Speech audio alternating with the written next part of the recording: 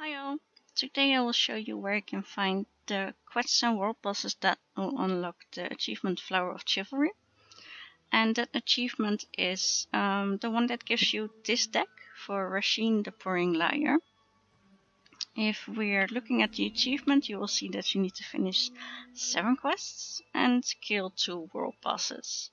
After that you get the title and the new patron. I will start with the last one on the list. It's called A Final Piece. You may be either having it without noticing, or you may be missing it without being sure why you cannot find it. This is actually a daily delve quest, and if you go to Gonfalon Bay and walk up to the quest NPCs, you need to talk to this guy, and he will give you 1 out of 6 delve quests. So look out for the quest called A Final Piece. If he gives you a different quest, you can either check on other characters, or you can have a friend check if they maybe get the quest, and then you just need to abandon it and your friend can share it to you. And that quest is for the delve called That's Valor Keep.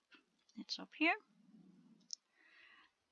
If you go to that location, you will see that there's an NPC there who will give you the quest In Secret and Shadow. This is the unique quest for this location, and it's also needed for the achievement. And another quest for the achievement is here at Castle Nevair. The quest is called Tournament of the Heart. It's the quest that Isobel gives you. It's also the quest that unlocks her as a companion. So just go to the location and you'll get the quest.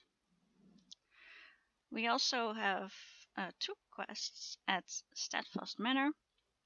If you go to the location itself, it will give you an experiment with peace. That's the quest for the location itself. And if you go to the little docks up there, you will see Stibben. He needs our help again, and he will give you the quest, the All Flags Curse. And the last one of the quests is here in Spire of the Crimson Coin. It's just a quest for the public dungeon. So walk up there and an NPC will give you the quest Blood, Books and Steel.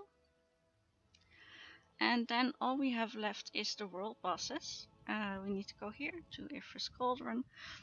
There we have a world boss named the Sable Knight.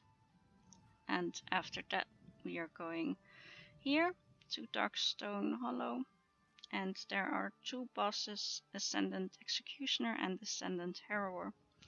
And if we have done all that,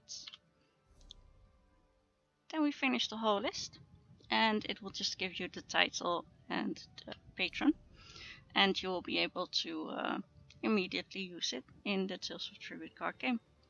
So thank you for watching and have a great day. I hope this was helpful. Bye bye.